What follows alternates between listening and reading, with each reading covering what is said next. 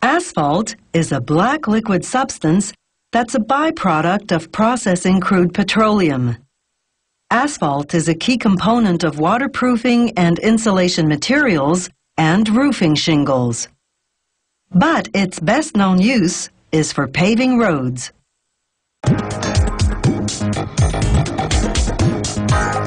Asphalt cement is a byproduct of crude oil, the key ingredient they mix with crushed rocks and other minerals to make paving asphalt. So production begins at the paving plant's quarry, where some 15 meters below ground, workers driving heavy machinery collect boulders of granite that have been blasted off the rock walls. Trucks transport the rocks to the paving plant, which is right on the quarry site. They dump their cargo into the primary crusher, a machine whose steel jaws crush these big rocks into pieces smaller than 20 centimeters. It takes mammoth force to crush solid rock. The flywheels that amplify the motor's energy weigh more than 6 metric tons. The primary crusher empties onto a mobile conveyor belt, which transports the crushed rocks to an outdoor storage area.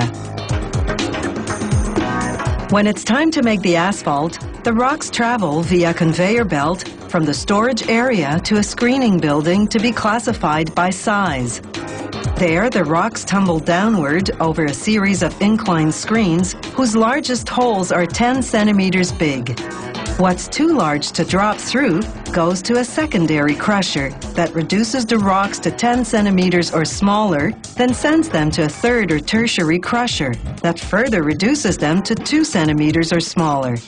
What's small enough to pass through the screens bypasses the secondary crusher and goes directly to the tertiary crusher. After this last crushing stage, the largest stones are 2 centimeters in size. Everything smaller than 5 millimeters goes in one pile.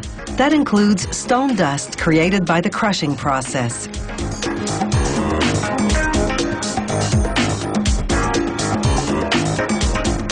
Stones 10 to 14 millimeters go into another pile. Stones 5 to 10 millimeters into another. Trucks transfer material from each pile to separate compartments called feed bins. Exactly what goes into the paving asphalt depends on what's being paved, but generally these are the 4 ingredients. Sand, stone dust, 5 to 10 millimeter stone, and 10 to 14 millimeter stone. The ingredient proportions vary according to what the paving asphalt will be used for. Stones, along with sand and stone dust as fillers, usually make up about 95% of the mix. The remainder, added later, will be liquid asphalt cement.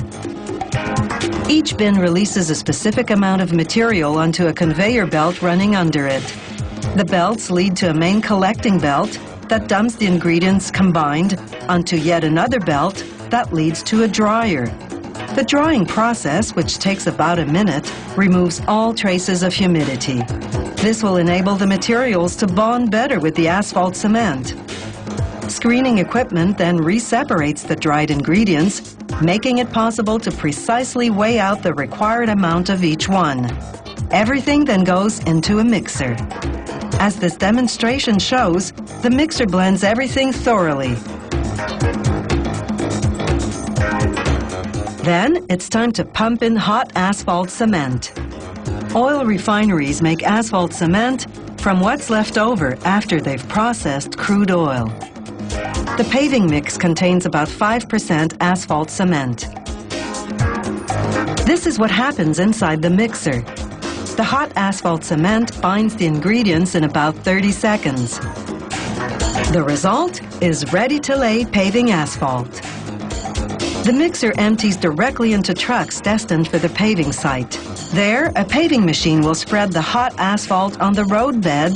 Then, a compactor roller will pack it down. The asphalt cools and hardens in about 1 hour, depending on the weather.